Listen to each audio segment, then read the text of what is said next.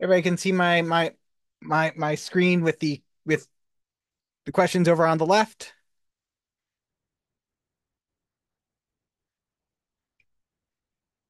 All right. So so a couple of review questions while we wait for people to join in. Okay. Okay. The string howls moving castle is a valid string. Why isn't that a problem? The single quote in the word howls isn't escaped. So if we go over here and take a look, right? The thing is that when you've got you can use either single quotes or double quotes in Python. So this is cool, isn't it? Right? That's a valid string. No need to escape any characters because we said the string opens with a single quote. On the other hand, with the double quote. On the other hand, if we opened it with a single quote, we'd have some great issues over here when we did this, right? That would end that. On the other hand, uh, you can use single quotes to do things like this. He said, hi, like that. And and that's great. All right. If L is a list, right? L is equal to list. If L is equal to list, range 5, right? L's like you can do that by the way. If L's a list like that, then oh you oh then we can do L. 1 second, laser. This to reverse it. Very useful tool there. All right. You can come over, laser. Right. Right. This is laser. This is my kid. And he's going as he's going as Harry Potter this year. And so he makes all the costuming decisions as to what we're going to do each year. I'm dressed up as Dumbledore. So and my wife is going to be Minerva McGonagall. So there you go. He's being shy now. Oh, no, he's not. He's doing fine. Just like Yeah. at the beer hat. Yep. So yeah.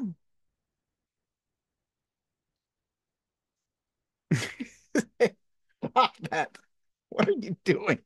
You're playing with the little knobbly bit that's off of this? Mhm. Yeah. That's actually good. The knobbly bit. Yeah. All right. So obviously you know, it's a pretty good thing that I stayed home because this means I get to maximize trick or treating. You see, that's the key. When you have kids, suddenly you can trick or treat again. All right. So I'm gonna get back to teaching. Thanks for showing up, Laser. Stay in my row. You're more than welcome to. All right. Share my entire screen again. There we go. Okay, hopefully that should be back to normal. All right, so we have if L's a list, what does the expression L colon colon -1 do? That reverses a list. This is very useful to know. It's not like you're not going to fail if you don't know it. You're not going to get anything wrong if you don't know it. It's just really useful to know because it speeds up your time in a lot of things. How can use very good. How can use slice notation to get the last three characters of the string? Um, this is a long string, right? If I want to get ing, right? If I want to do that, all I have to do is s is equal to, this is a long string, s negative -3, sorry, s begin at -3. It's a begin at -3 to the end. Ing, right? How do you simulate a coin flip in Python? You use random to do that, import random.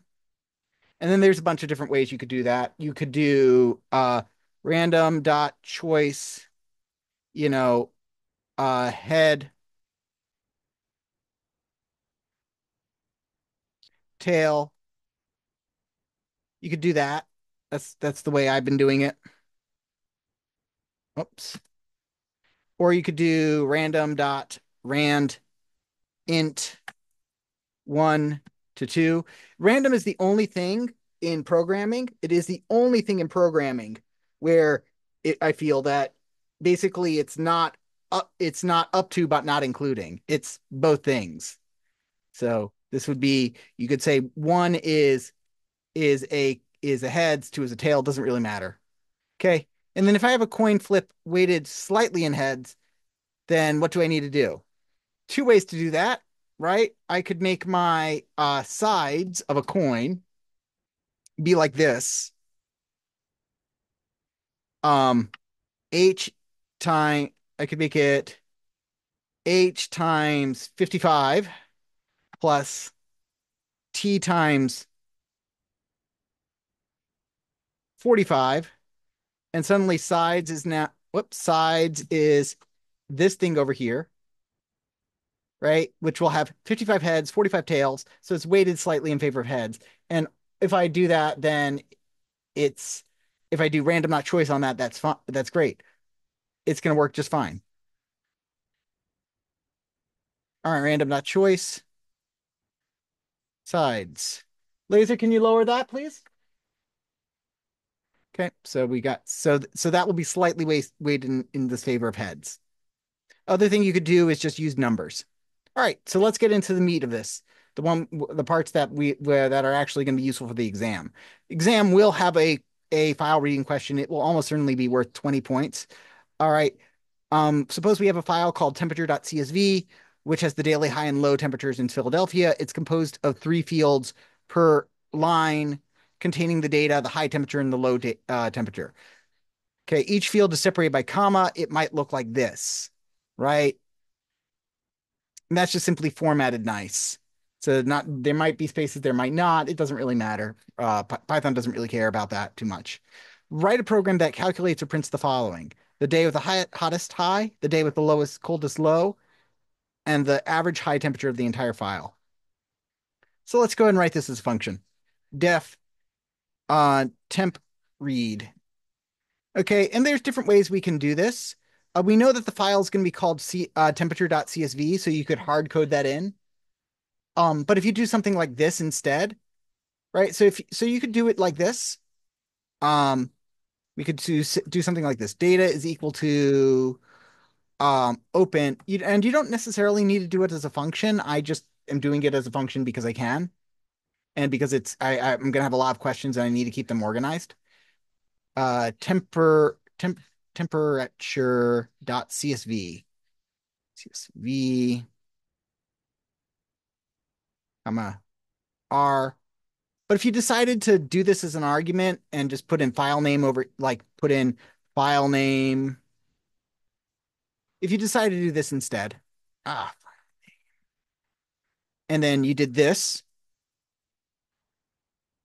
either of these work. I'm just going to do it like this because I think I like doing it that way more. Yes, the lecture will be posted. I also have to upload the previous lecture. Oh, and now that everybody is here, okay, or 97 of you, which is a very low number in my opinion of that, but now that you are here, let me be perfectly clear, okay? The exam dates, okay, are as follows. The exam, here all, the exam starts, the exam period starts on November 5th. So if you have a Monday lab, your exam is going to be November 11th. Okay. The exam is not on November 4th. The exam starts November 5th, 6th, 7th, 8th, and then 11th, depending on when your lab is. Okay. Because those Monday labs are lag a bit.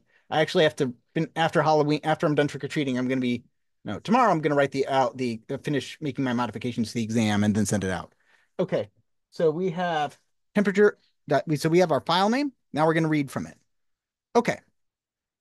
So for yeah, we can do it just as a let's just go ahead and start reading. 4 line in data. Right? Is this the appropriate way to do this? Don't know yet. That's okay though. But if I'm writing on a paper, I'm going to leave some space over here because I know I'm going to need to calculate some things here. So 4 line in data. So let's go ahead and we need to find the hottest high temperature. Okay, so let's go ahead and do fields is equal to line dot split. Okay, lines dot split over here to split the lines. Hot, hottest is equal to lowest, sorry, coldest. And then we're going to need the average at some point. And then what we're going to do is, could you hold on a second?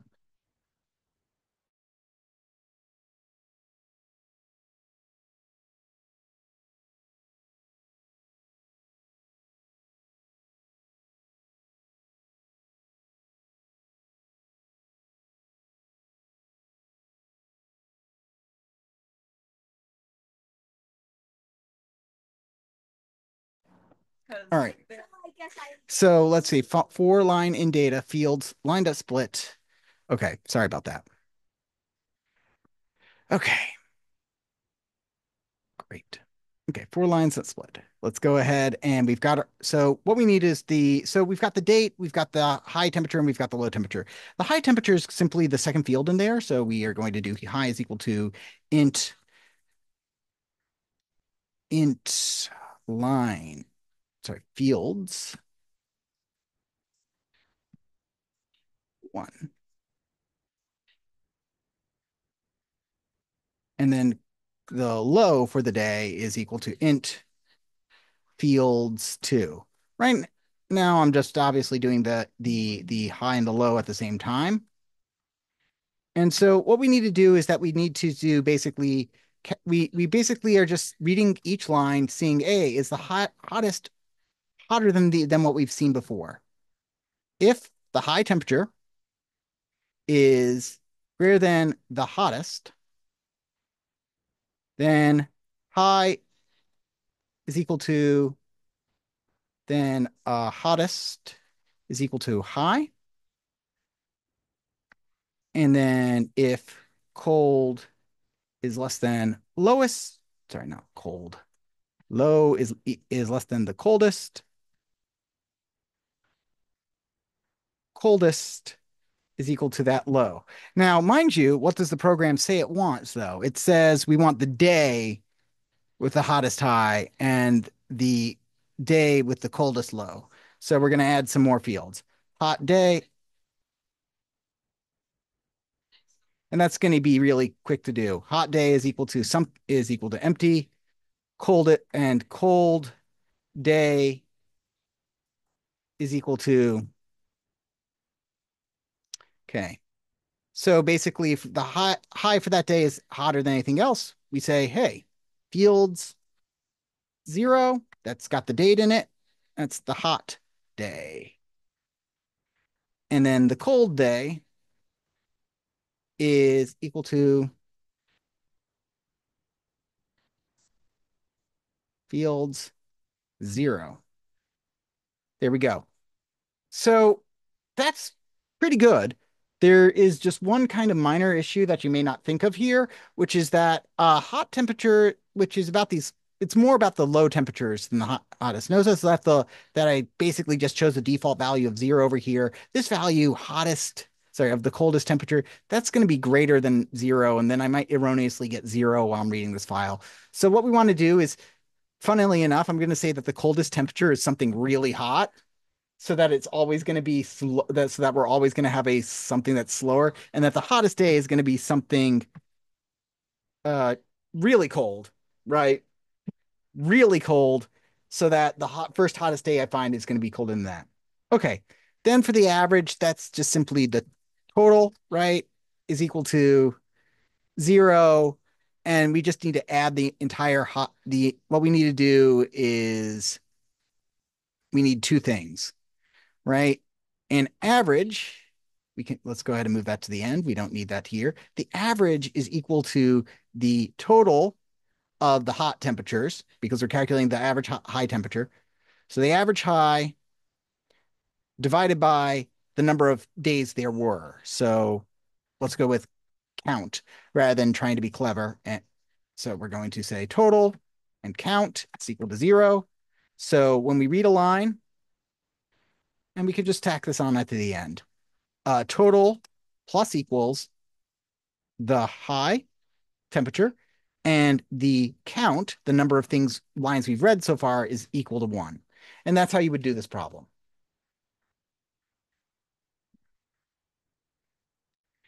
This problem is very similar. You open up the file, okay? And then for this second one, I'm just going to briefly mention it in the comments here because I want to make sure I have time to hit everything.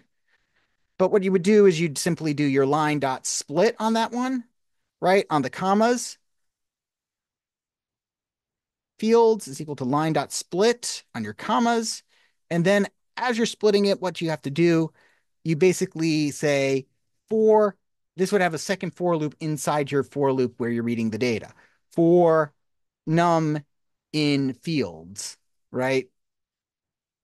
For each number, if num is even, which you do, yeah, so which would be num divided by 2 equals 0, right? Then you would add that to the total. Mind you, what we would need to do before that is int, because it's a string, we would have to do like num is equal to int num. But if you forgot that on the test, oh well. That'd be a very minor mistake. Okay, next problem. All right, method writing. I like this one because I can just simply drag these over here for us to read. And there's those weird quote marks as I was mentioning. So un or un, given a string, if a string begins with un, return a string without the un. Otherwise, return a string with un added to the front. So untied becomes tied. Unable becomes able. Necessary becomes unnecessary. Will you lose points? Oh, yes, some questions here. Will you be allowed a cheat sheet like the last exam? Yes, you are allowed a cheat sheet just like you are the last exam. Um, Next, do you lose points if you don't close the file? No, don't care. That's fine. Okay. But that's the polite thing to do, but honestly, it's just such a pedantic thing to worry about points for. Okay. Okay. On or un. So if the word begins with un, so I need to know if the word begins with un or does it begin with something else. And the easiest way to do that is, oh, and I say you can assume the character's it's that the word is 3 characters long, but we don't need that even in Python. If word, how do I check the first 2 letters of word? If beginning to index 2, that's the first 2 letters, equals un, right? If it begins with un, we need to do something. Else, do something else. Technically, what we're doing is returning, so I can just simply write down return. Right? So if the word begins with un, I need it without the first 2 characters, without the un, which is the first 2 characters. So I would return word, but minus the first 2 characters. So I'd begin from character 2, right? This goes up to, but does not include index 2. So this would include index 2, but not anything else. Go to the end, boom, we're done. There, return word, and that's it. Now, if the word does not have un, we want to add un to it. So we would just simply do un and concatenate with word. Very straightforward kind of thing. You just got to think about it. A lot of these answers are a lot simpler. Some of them on the exam are not simpler, but this one's 5 points, so generally not too bad. This one, exact like this one, the min-max diff, that's 5 points. It's also a fairly straightforward one, right? Remember, the points correspond to the difficulty of the problem. Okay. So given a list of integers, return the difference between the minimum element and the minimum element and the maximum element, or max minus min. Okay. So here we've got 4, because we've got 5 is the biggest, minus 1 is the smallest. Here we've got to do some math. Ugh, why did I make myself do math? 31 minus 6 minus 15. Awesome. That is 16, right? The biggest minus the smallest. Here, this one's just reminding you how negative numbers work because it's always an easy mistake even I make these days. 100 minus negative 100, right? When you minus a negative, that's a positive, so that's why we get 200 there. Okay, biggest minus the smallest. Also, it goes to show that I'm not talking about magnitude. I'm actually saying biggest is a positive. If the smallest number is a negative number, it's the smallest number. Doesn't matter that it's a negative number or not. So now, if you remember your keywords in Python, this is actually a one-line solution, which is max numbers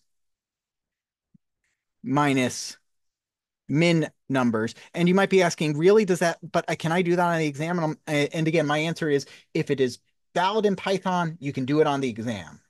Okay. If it's valid, you can do it. But what if you don't remember that? Okay. What if you don't remember that because it's an exam, and despite my instructions that I put on every exam to not panic, I get students who panic every single time. I don't get it. It's, I just don't. Anyway, no, exams are highly stressful situations, so you might not remember. So in which case, what do we do? In that case, I'm going to use biggest is equal to numbers. Sorry, I've got to find out what the biggest is. And I'm going to assume that the biggest thing is the first thing, just to make it simple for me. And similarly, I'm going to say the smallest is equal to the first thing as well, because we need a default value. And I'm just going to assume that the first item is both the biggest and the smallest. Doesn't really matter if it's either.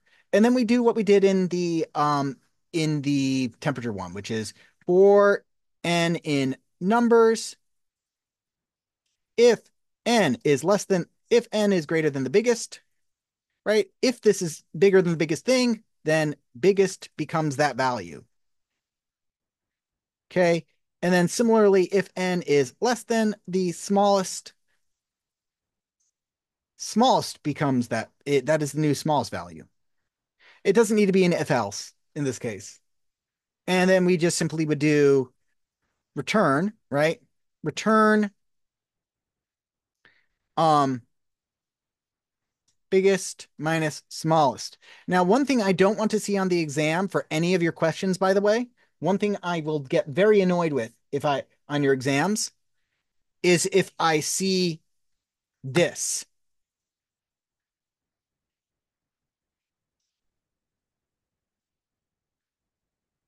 If you do this on the exam, I don't know, it just makes me very upset when I see this because this shows me you don't understand how this works. This shows me you don't understand that the function takes in the value, and what you need to do is that you need to, sorry, this, and you need to use that. If you do this, I'm going to pass you a word, and then you're just basically going to overwrite it with some other thing, which is so don't do that. That shows me that you don't really know what's going on here.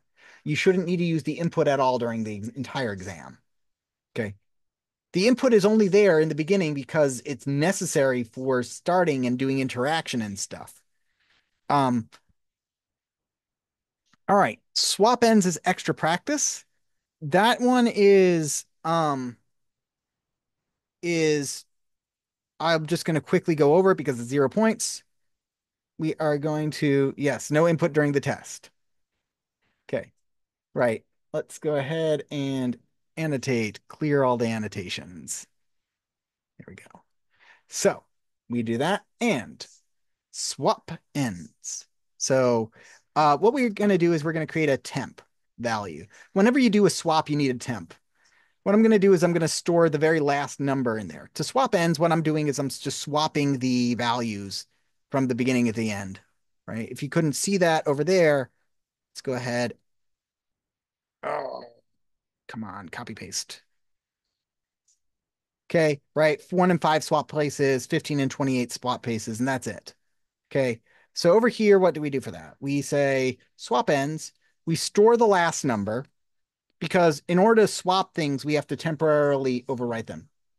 Yes, you can use the min max. Yeah, you can do this during the last question. That's what I said. I was just showing what if you forgot it. Numbers, -1. We're going to say, okay, we're going to duplicate the first thing and put it in the very last index. We're going to take this value and store it in here. But that's okay So in this case, we would basically be taking 1 and 5 and we'd be ending up with 1 and 1 right now, but that's okay because temp is over here. Temp is over here holding is currently holding 5, so we remember it. So then we need to just simply do this. Numbers 0 is equal to temp. Also, if you really want to be cautious or not have to think too hard about it, you can make two of them. You can make two variables, one for the like old first, old last, and then do it like that. Okay. Given a list of things. So sorry, first half. Let's go ahead and get this one. First half. If I'm going fast, it's because I want to make sure I'm going through everything. Okay. Okay.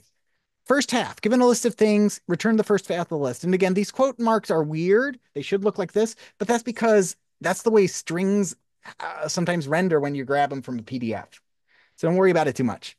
Okay, so we want to grab this first half of the list. We want to grab this first half of the list.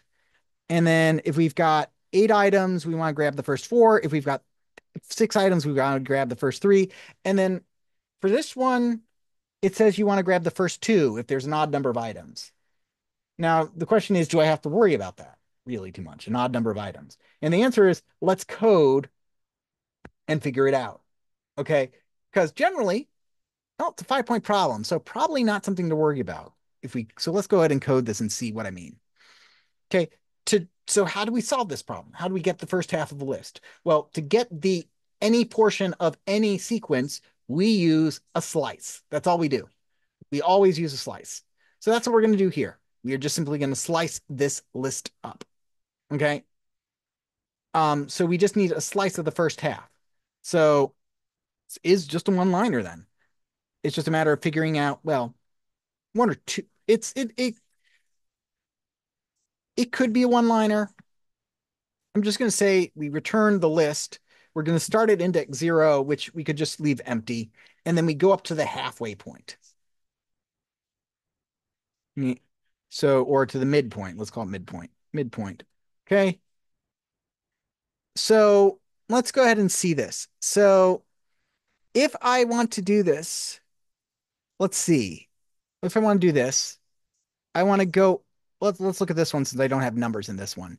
There's 8 here. The indexes are 0 through 7. If I want to get this, I want to go up to, but not include 0, 1, 2, 3. So I want to go up to, but not include 4, right? Well, the Math Easy is there. 4 is half of the length here. So the midpoint is, so let's go ahead and I'm going to simply split this up and make it 2 lines rather than doing one. Midpoint is equal to length of the list divided by 2. Divide 2 there because we need that as an index. But if I'd take off at most 1 point or half a point if you forgot that. It's not a minor thing. Sorry, it's a minor thing, not a big deal. So 1, 2, 3. So this is 6 long. Index 0, 1, 2, index 3 over here. So up to, but not including index 3 would give me this slice. Then, okay, what about 5? This is 5 long. 5 divide 2. What's 5 divide 2? 5 5 divided by 2 is 2.5. So 5 double divide 2 just cuts off that point. 5. So we would get 2. 0 up to, but not including index 2. Index 2 is 21 over here. So that's it. We don't have to worry about the half so that's the reason why I put that there to show you, because that way you don't have to worry about doing any additions or whatnot for odd numbers. Great. So that's how you get the first half of the list. So you just have to think about these for some of these. Okay. This one's one of my favorite ones. This one is an old exam problem. I moved it to a practice exam problem because too many people were getting 7 out of 10 points on it. So I realized it was an unfair problem because for the most part, people do it right. Everybody understands it, but it still crashes for the most part, for most students on some test cases on it. But even worse, this was before I was, and people, it would crash on people with test cases before I gave them a test case. And I didn't have, and I'm mean, and I don't list where it might, uh, none of these will crash. But, this, if you did this answer, you might want to try it on this one, which is, taco. Okay. Taco, that should crash, actually. That would crash for a lot of students. Oh, it should be false there. And we'll go into why. Okay. So let's go ahead and write this like anybody reasonable would. Okay. So for this one, I can't just straight up iterate through this like I normally do. I can't go each letter by letter because what I have to do is I have to look two letters ahead, right? What I have to do is I have to say, if my current letter is C, I want to see if the one two ahead of me is a T, right? So I can't just simply do I just can't do a normal for loop, four letter in Word. I can't do that because I care about the index. So I have to keep track of the index. Now there's two ways I can do that.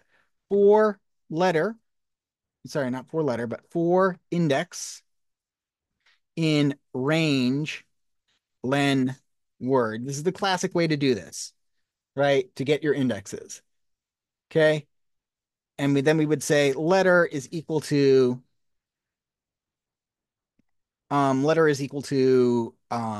word. And yeah, let's just do it like this. Word index. I was lost in thought for a second about what to do. Because the other way to do this, by the way, is rather than doing it like this, is if you know your Python and read ahead, for index, comma, letter in range. Sorry, not in range, but enumerate. See, it blows up purple like a keyword. For letter in range in enumerate word. Mhm. Mistake on first half.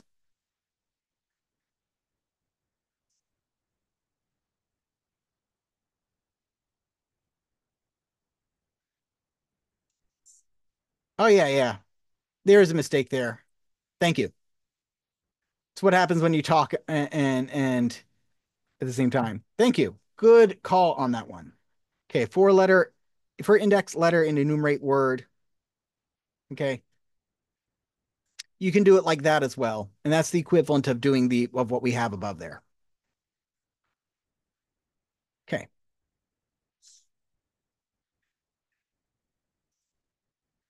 So let's go ahead and do this. For word in range. That's not what I wanted to do. I accidentally mashed the wrong keys. If letter equals C, what in the world? If the letter is equal to C, okay, then in which case we want to check the letter two above it. Sorry, two to the right of it. And word index plus two equals a T, return true. Now, a very common mistake I see here, by the way, is this.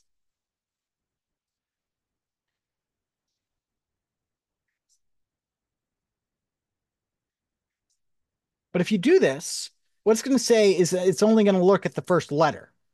So it's going to return false for kitty because, and true for catnip, but it's going to return false for tomcat because it's only going to look at the first letter. What you're saying is, okay, for every index, get the letter at that index. If letter is C and the one and index two happens to be a T, return true. Otherwise, return false, which will immediately stop the function.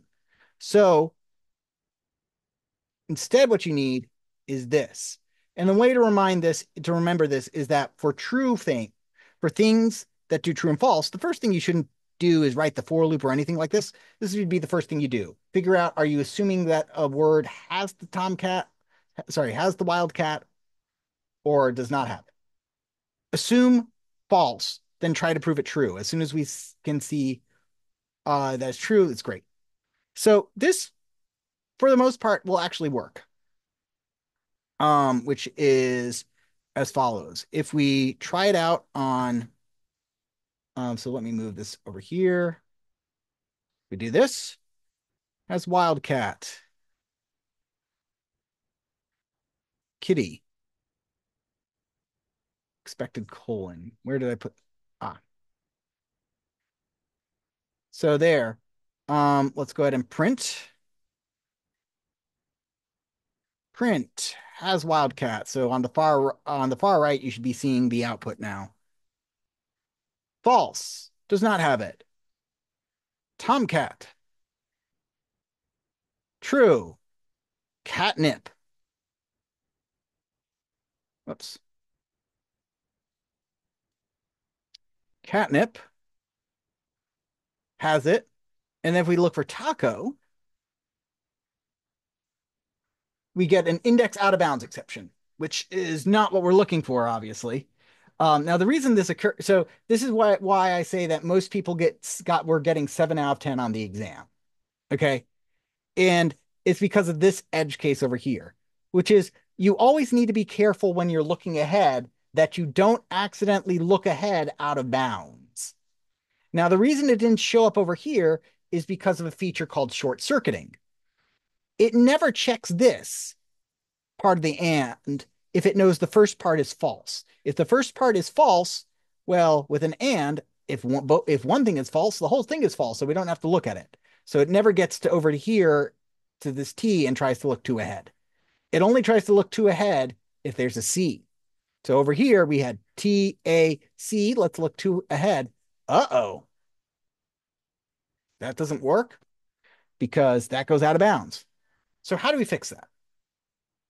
So the programming language agnostic way to solve this, okay, we don't care which programming language you're using. The way we do this is we say, okay, I'm just going to simply put the 0 over there because go from 0 up to, but not including the length of the word. Well, this goes through all of the indices. So if there isn't a C by the third to last letter, right? Then there makes no point to try over here because there's no way that a 2-letter string can be cat. So we can do this. So we can say -2 over here because we're looking two ahead. So we do -2 to make sure we don't go out of bounds. That's the programming language agnostic way to do that. Whenever you have to look ahead, make sure you uh, cut down that range by a corresponding amount. A Python way to do it though, a Python featured way to do that is we could do something totally different, of course. We could do something like this. We could basically say, okay, let's do a slice, and the slice doesn't go out of bounds. And slicing never goes out of bounds, so you don't worry about that. But actually, I want to make sure I have chance to do this. So, okay. Let's go ahead and go on to I'll see about is everywhere later, but you can try that out on CodingBat yourself. This one I thought was a good enough one to say on a test. 10.1.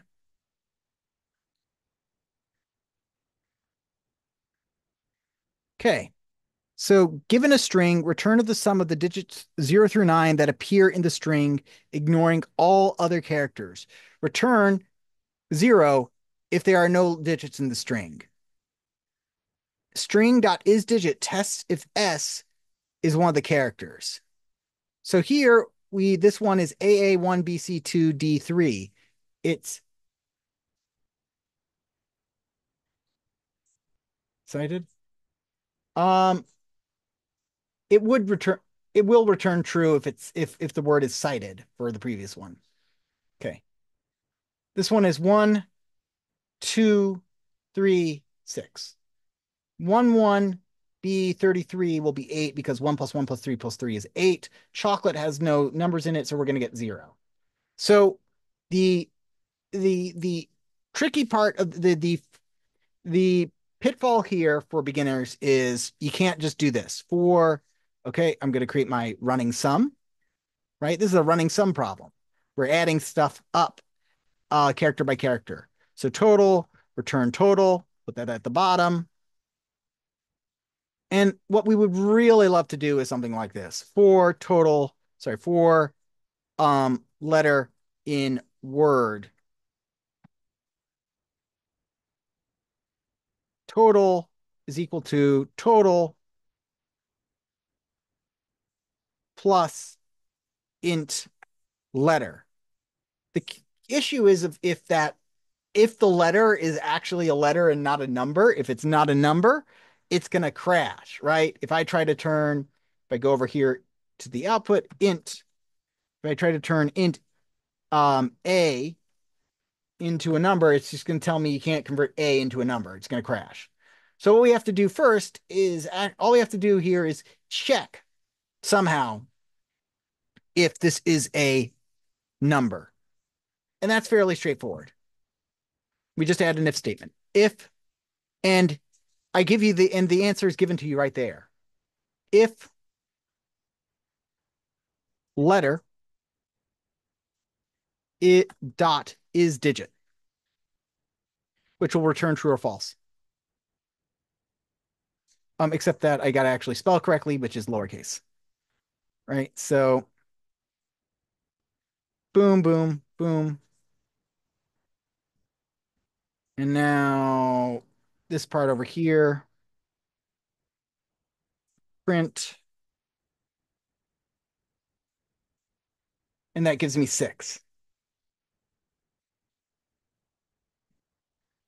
The key there is that it's going to skip over that. Now, what if I didn't tell you, oh boy, what if I didn't tell you about dot is digit?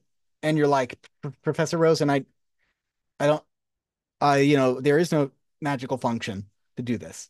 And then the answer is we just write it ourselves. We use the in function. Letter, if letter in, and we could do it like this 0, 1, 2, 3, 4, 5. We could do it like that. Well, it would be 0 if letter in.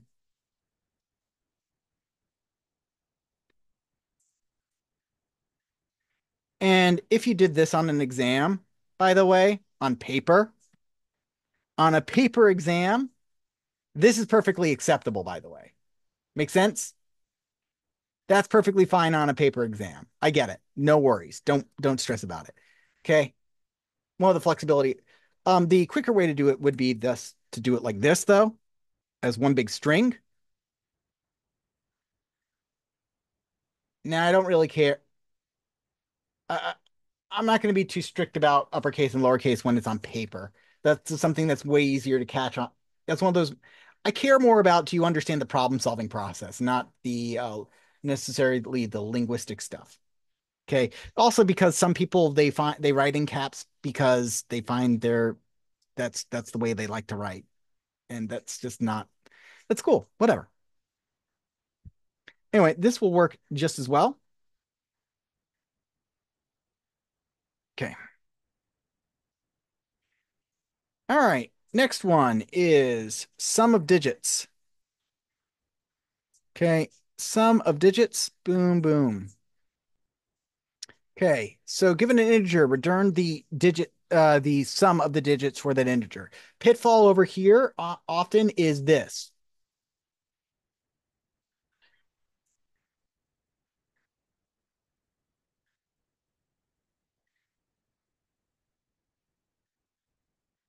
Total plus equals digit.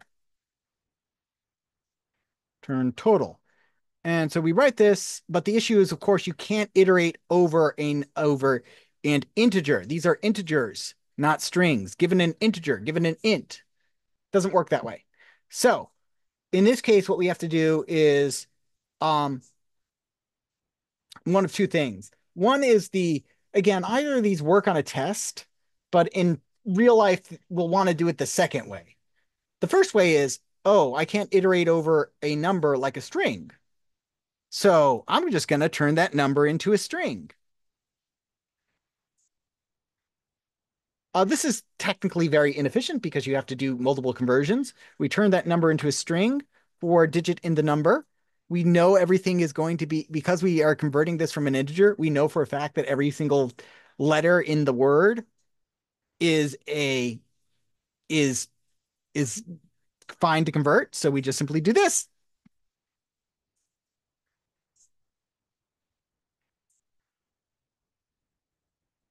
There we go. And that is 10 points. Okay. Other way to do it though is to do it the appropriate way and not convert. That's what I consider the appropriate way. But again, on an exam, you do what you can to show that you understand the problem and solve it. I'm not testing you on efficiency. I'm testing you on, can you problem solve? Do you have a mastery enough of this language? Okay. So what we do here is while number is greater than 0. While the number is bigger than 0, what we're going to do is we've got our total, just like we did last time, and we're going to return our total, just like we did last time. So while the number is greater than 0, what we're going to do is we're going to use modular arithmetic. We're going to say digit is equal to, so what we're going to do is we're going to get the last digit. Digit is equal to digit, sorry, is equal to number, mod 10 to get the last digit. Total plus equals that digit. So we got to get the last digit. Now that we've gotten it, we need to throw away that digit. Num is equal to num divide 10. So get the last digit, add it, throw it away. That stops when we get to 0 because eventually we're going to toss out a number, that last number, and we're going to do a single digit number divide by 10, and then we'll get to 0. Extra practice. That's fine. All right, let's get into the Monte Carlo. Monte Carlo question. So, um, just to remind you, the Monte Carlo question that is going to be on, that was on the exam, and now I'm going to replace, was the problem I did when I introduced Monte Carlo approximations, which is, if I've got five, which is what are the odds of getting 5 heads and 5 tails? If you flip 10 coins, what's the odds that 5 are heads and 5 are tails? Right. So that was the question. That's a much simpler question than what I actually went over in class, which was I wanted the full statistics. No, I just cared about like the win-loss ratio on that one. So that should give you a sense of the difficulty, which is I'm just going to ask you what's the percentage chance of winning, not like what's the full breakdown. The so although I told this to my wife that I accidentally spoiled that question, and she's like, you know what? You should just leave it in the exam to see how many students were paying attention. But I do want to actually give you a test that skill, not necessarily test whether you were paying attention in class. Sorry. So, this is one from a prior exam that was actually much trickier, I think. Okay. So I introduced this in class. In the board game Monopoly, players move around the board by rolling a pair of 6-sided dice, right? 6-sided dice.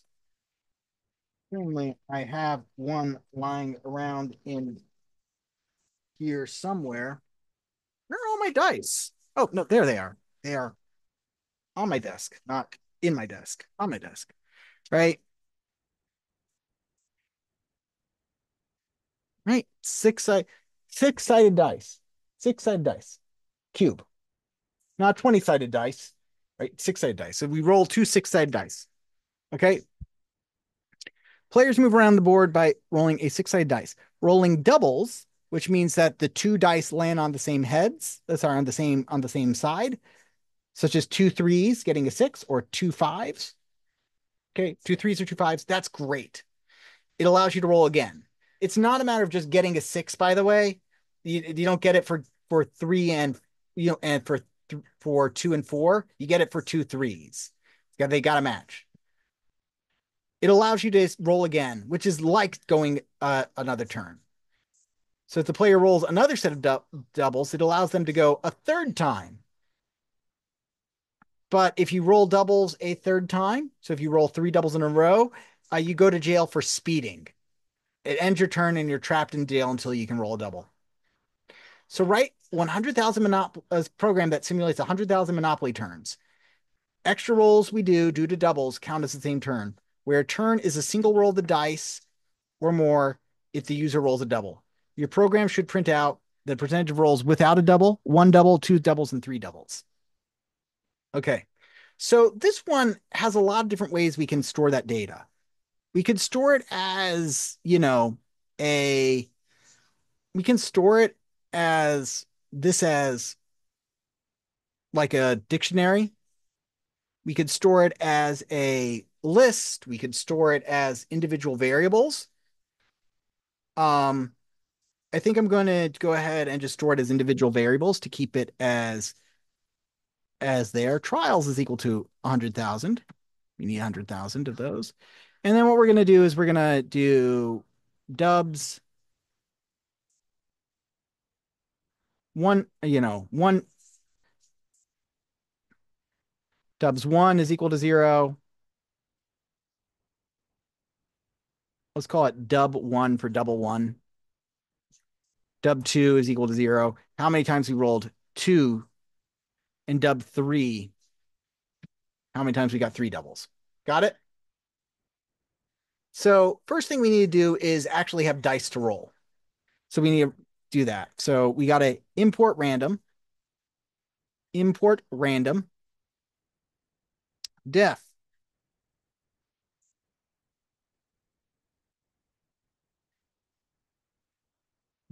roll. So, and that's going to, so to do a dice roll, we just need to return, we could do something like, if you, so you could do random dot choice. Do 1, 2, 3, sorry, a sequence, which would be 1, 2, 3, 4, 5. Another thing though you could do is you could just simply use randint.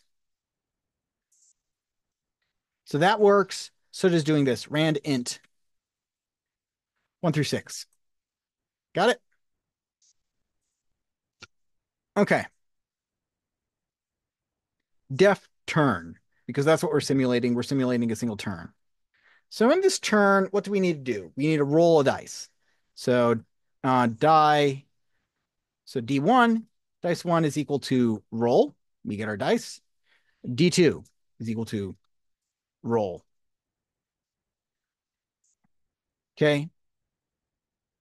And we do it like that because we want to store those results. Okay. Um, so what we're gonna do, or we could just throw it into an if statement, but regardless, what we want to do is basically what we're asking is we want to say how many could do it. We don't do we need dub zeros? Yeah, that'll make it easier. Number of turns without a zero without a roll. So if D1 is not equal to D2, if they don't match, great. Dub 0 plus equals 1.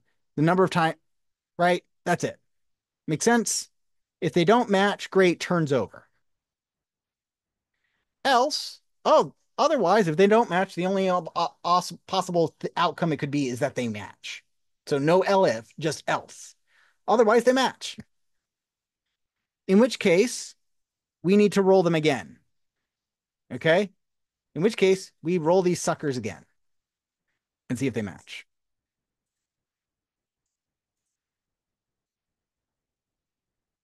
If, and then we ask the same question, which is kind of silly. This is why I took this one off because while I like the logic of it, it kind of gets silly. If D1 is not equal to D2, if they're not equal again, then we rolled 1 double, right? If we here we got no doubles because they didn't match. Here they matched once. and then we didn't match them again. So it says dub one plus equals one. Okay. Otherwise, guess what? We just rolled two in a row. We just rolled two doubles in a row. So then we got to roll it a third time.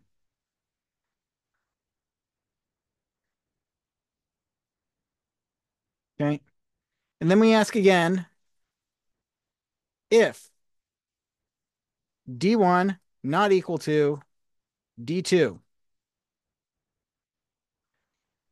If they're if we rolled it once and they matched, rolled it again and they matched, but roll it a third time and they don't match, awesome.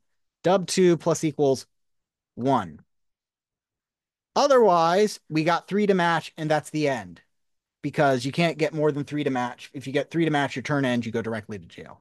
Dub three plus equals one. By the way, I think this actually gets a lot messier if you try checking if they're equal first. I think it actually ends up being a lot messier if you do it like that. But regardless, this is how it worked out. So let's see. What are those values? So those values actually, so we have these values. They shouldn't be in there because they're global values. They should be in here.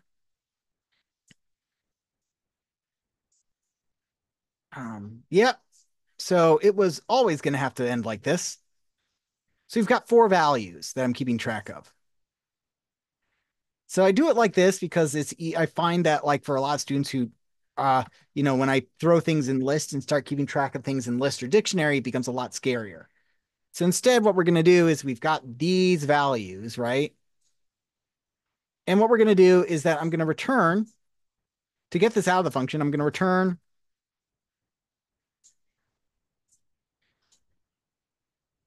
Let's see. Okay, yeah, no, I'm sorry, I'm overthinking this. Sorry, no, disregard that. I was being silly.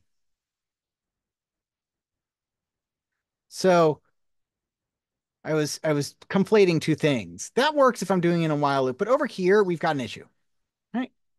An issue is that these are global variables and I'm trying to access global variables. So instead of accessing global variables, what I'm going to do instead is I'm just going to return the number of doubles. Return zero, return one for one double, return two for two doubles, and return three for three doubles. Normally I do it the other way. The checking if D1 is equal to D2, and that makes things a bit different. So, okay, so we've got our turn there. We've got these counters, which I'm going to get rid of in a bit, but that's part of the making process. This is also why this one's worth 20 points. Now, on the exam, I'll give you a lot more pointers and directions on how to do this one.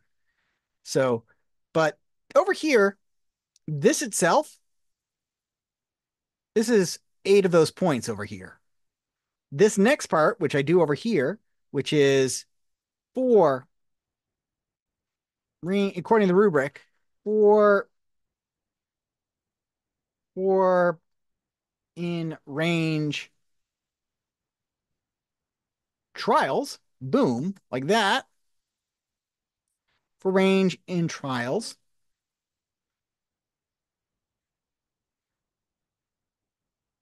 For range in trials, what do we do?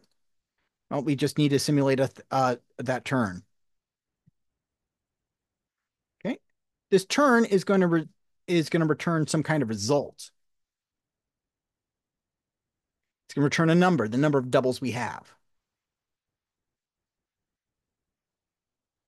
We don't need trials plus one. Trials is kind of the number that we have that's set at the beginning to say how many times we're going to run this program. Okay. So what we do is we say result is equal to turn. And we are going to say, okay, if result equals 0, dubs plus equals, sorry, dub 0 plus equals 1. And then you could just simply copy paste this. Right? If it's 1, right? And this could be elif as well. But honestly, this is not a great way to do this because there's so much more writing to do. Instead, the proper way to do this would be to do it like this. Let's go ahead and call this num dubs. And we're going to store it into a list. Results. But either way works. I just like it this way. Index 0 holds the number of times we got 0 doubles. Index 1 holds the number of times we got 1 double. Index 2 holds the number of times we got 2. Index 3 it has the number of times we got 3 doubles. And we just do this. Results of num dubs plus equals 1. This, being able to do this comes from a lot of years of programming. Okay, as opposed to just simply knowing to do that off the bat. I expect you to do this. I'm extremely happy if you do this. Okay, both work. Trials is exclusive in range. Trials is going to be 100,000. It's always going to be 100,000. So it's fine. We don't need this. We don't need a variable here. We don't need that to vary. It's always just do something, get the result, and increment appropriately. And so what we can do is we can now print our percentages, print for presenting the data in percentages for in results. Hold on a second. So for arm results divided by trial. Sorry, for R is divided by trials. So, sorry, going back to that. For R in results, so we go through each of the results. We take each of those individual results, how many doubles we got, and divide it by the number of trials. That's going to give us our percentage. Run this. And we see this. This is perfectly fine. And what it shows is that 83% of the time we don't get a double. Okay. And that kind of makes sense because if you have two six-sided dice, right, only 6 of the combinations are matches, getting 2 1s, 2 2s, 2 3s, 2 4s, 2 5s, and 2 6s. That's 6 out of 36. 6 divided by 36 is about 16% of the time. 1 minus 0.16666 is, as we can see, around 83%. And then getting 1 double accounts for 14% of the results. Getting 2 in a row accounts for getting 2%. And then going directly to jail is 0.5% about. But that you have to do some kind of like, mental math. So sometimes you actually want to present them as percentages. This is perfectly fine. To present them as percentages, all we have to do is multiply by 100. And then we just simply add the percent symbol.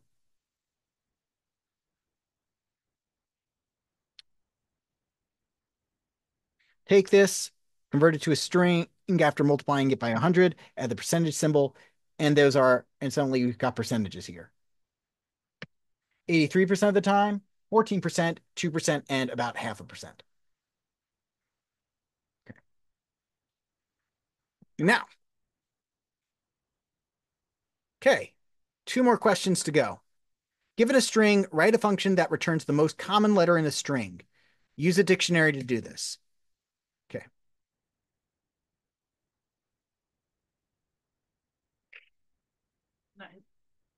Yeah, watch your head. Okay. Okay. So returns the most common letter in the string. So def, most common. And we're going to say it takes in some text. Okay. Get the most common letter in the string. For this one, this is the way the dictionary questions are always going to work on the exam for this one, which is given something to count, find the most common thing in it. So again, I go over this in our lecture videos, but the way we do this one is we create a count dictionary. And what we do is we go for every single letter in our text. We count it, just character by character. And we ask ourselves, hey, if letter in count, if it's there, great. We'll come back to that. Otherwise, if it's not in count, we fix that. We say count for that letter is equal to 1.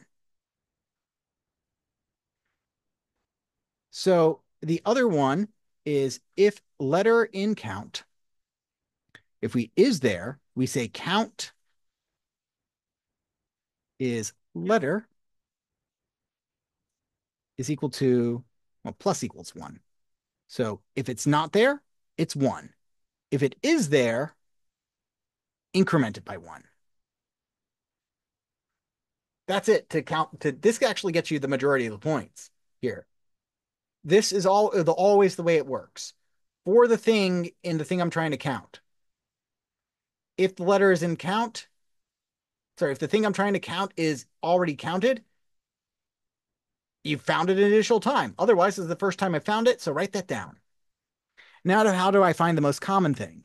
Okay, most common letter is equal to, you don't have to use very long variable names like that on an exam. I have the ability to copy paste. So, most common letter is going to be empty string, and most seen, sorry, and let's go with highest count or max count is equal to 0. And what we do now is we say for letter in count. So when we iterate over a dictionary, it iterates over the string in the dictionary. So it iterates over the keys in the dictionary. So I don't know why I said string. Okay, for letter in count. We say we get the we would say if count of that letter is greater than the max count. If we've seen this letter more than the thing we've seen the most, congrats, we found it. Most common letter, we found a new most common letter is equal to the letter, and the max count is equal to the count for that letter. And that's it. So, if I run this, I know I didn't do anything, but the nice thing about idle is I can do this. I can say most common in in most common should be M or N. Ooh, what did I do? Most common. I got N. So if count letter is greater than that, what did I do wrong? Most common in N. So if the letter is in text, interesting. Let's go ahead. Let's take this over here, drop this in, print this. What did I miss?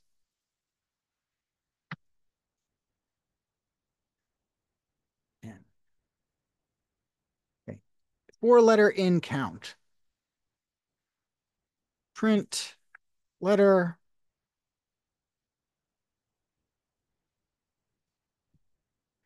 count.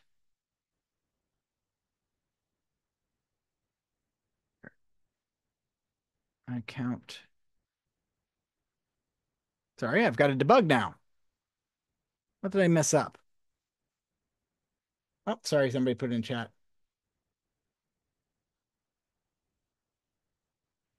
Oh, yeah, yeah. That matters a huge bit. Okay, so MNMOSTCN.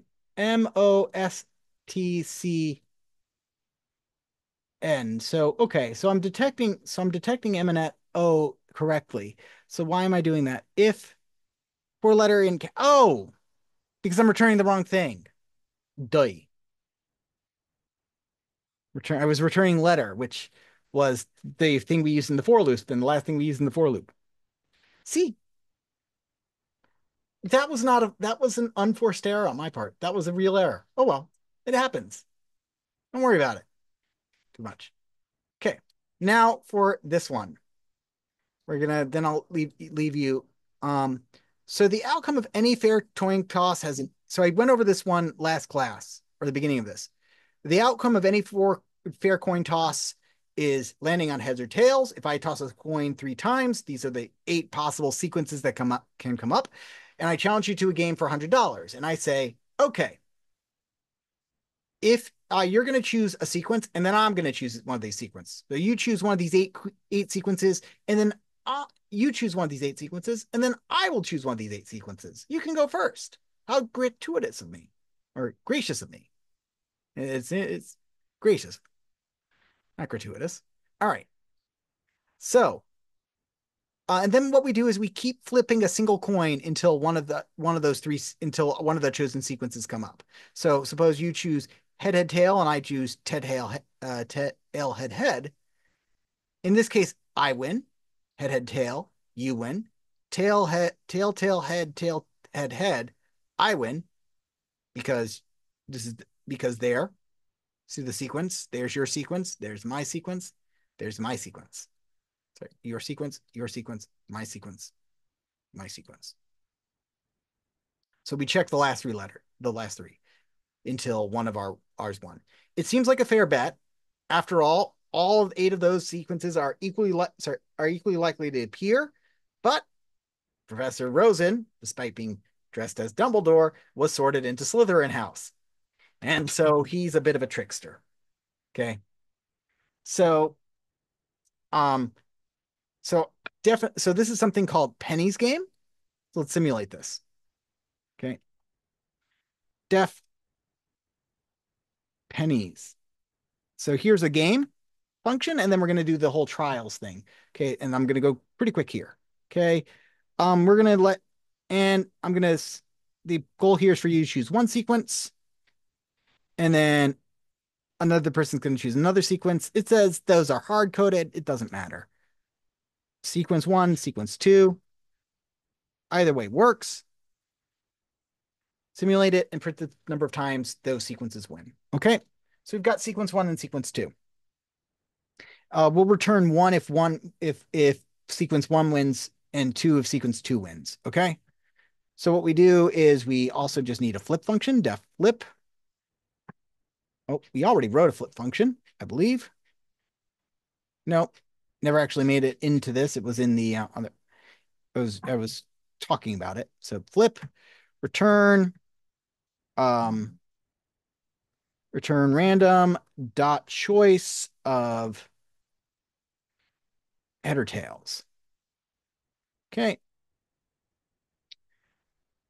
And then what we're going to do is we're going to say this actual one is actually fairly straightforward. This is one few times I'm going to do this and say this is the best solution. While true, what does that mean? It means go forever. Do this forever. That seems silly, but remember, a return stops a program. So while true, we're going to say our sequence is equal to this. So while true, if we're going to do sequence plus equals a flip.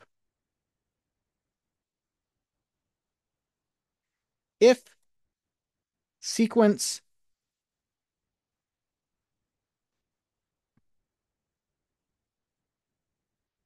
if the last 3 characters of that sequence equals sequence 1, return 1 to say player the first sequence 1. If sequence -3 to the end,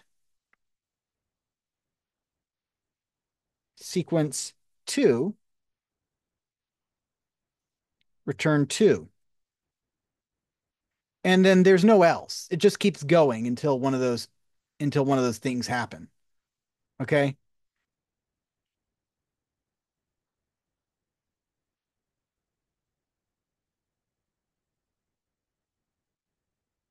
And it was HHT, THH.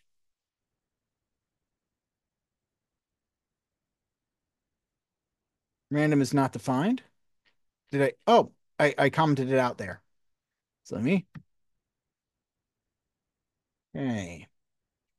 So player one wins, player two wins, player two win, player one wins, player two wins, player two wins, player two wins, player two wins, player one wins, player one wins. So this is not telling us anything determinate. So we need to work on it.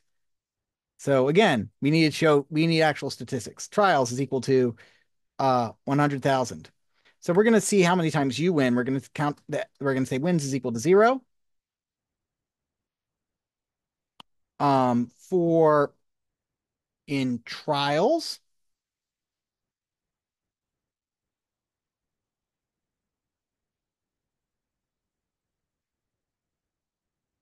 we're going to do penny. If penny of what is it? It's HHT, comma THH equals 1, then player 1 wins. So wins plus equals 1. Print wins divided by trials.